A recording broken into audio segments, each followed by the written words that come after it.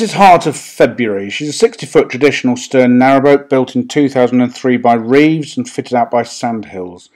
She's a lovely boat. There's some real character in the fit out and the layout. You'll see as we go through. It's got some real quirks about her that I love. She's just been blacked April 2021. She had 6 new anodes put on her at the time, and she had a hull survey done. That is available in the office for viewing. The paintwork does need some attention. That needs to be said, but that has been factored into the price. She's just had a deep clean. There's a side hatch there. There's 2 side hatches on board, both with removable perspex panels to keep the elements out. Cratch cover's in reasonable condition. The gas bottles are in the forward locker there. There's 2 of those, 13 kilos. And the well deck itself is 4 feet 11 inches long. Storage lockers either side of the well deck. Nice glazed cratch board. The bow thruster guts are under that front bench. It's a Noble's 9 horsepower bow thruster. Lovely glazed front doors and glazed bulkheads as well, so it adds a fair bit of light into the boat. And in the boat we go. Into the saloon. She's fitted out beautifully in ash tongue and groove with a mixture of ash and sapele trim. The woodwork's nice. There's a lot of sapele worked in here and there. The floor is sapele. Tongue and groove on the cabin sides there. The saloon here is 15 feet 4 inches long. Diesel bubble stove. So it's set down through the saloon. Storage options on the port side. Storage under the steps here.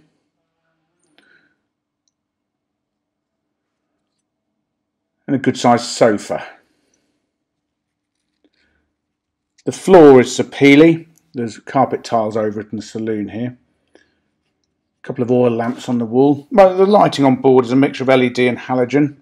Head height on the boat is 6'4". A lovely L-shaped dinette area here. That converts into a double bed to storage under.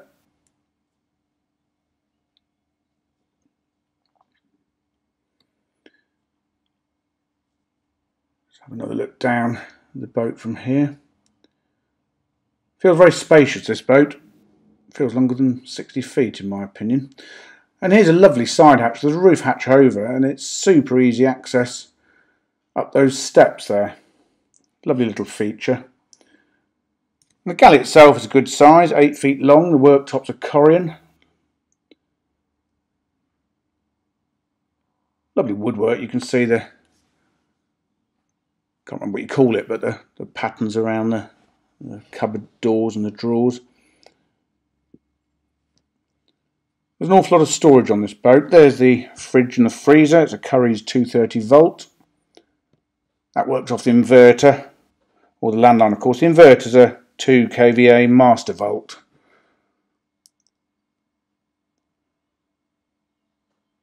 And the cooker itself is a Country Leisure Midi Prima 4-burner gas hob oven and grill. There's an overhead extractor unit above that with a light in it as well. Nicely laid out galley.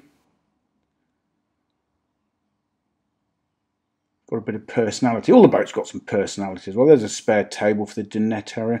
You'll see a radiator on board on the boat there. The central heating is an Eberspacher diesel fired central heating system, just 4 radiators. Bathroom's in here. There's a corner bath. There's a shower over it. You need to put a curtain rail up and a curtain. Big mirror on that forward bulkhead. The loo itself is a Thetford cassette. 1 spare cassette on board. The basin is ceramic over a vanity unit and there's a cupboard up here.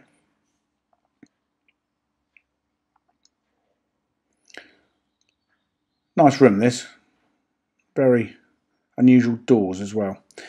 The bedroom's next. Fixed double berth. That extends to 4 feet 10 or 5 feet probably with that insert. Storage underneath.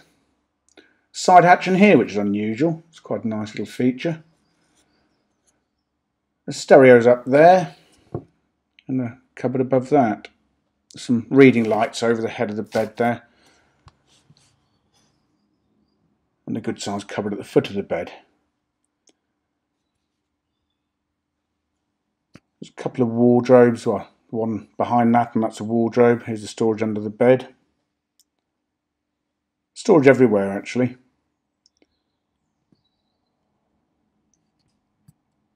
Lovely room. And then we go into the office area. There's a desk there you can see. Lovely balustrade there with an old ship's wheel worked in. It's lovely in here. Two good sized cupboards here. Airing cupboard on the left, storage cupboard on the right. And under here is the washing machine. That's the Zanussi.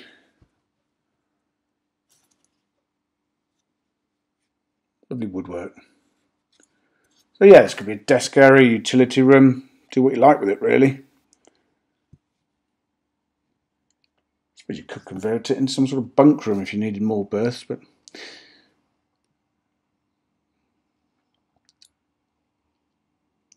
the engine's under here. It's a Buck, 24 horsepower.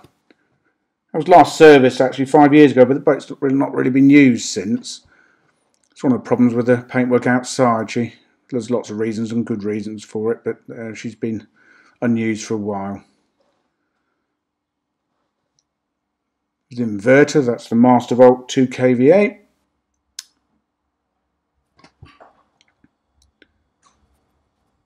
And there's the view from the helmsman's position.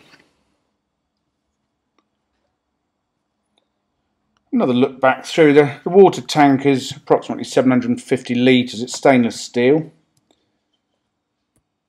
Hot water is supplied by the engine, the Eberspacher. There is an immersion heater on board when you're hooked up to the landline.